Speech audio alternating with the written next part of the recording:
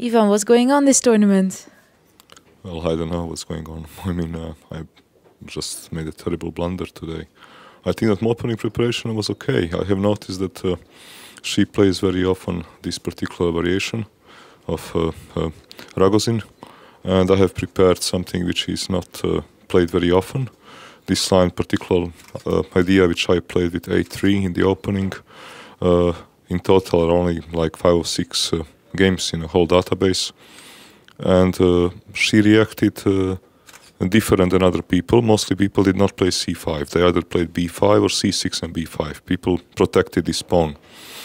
I think that I have played initial phase of a game quite well. I think that I was better in initial phase of a game, but then, I mean, which kind of idiot would blunder his own knight on e5?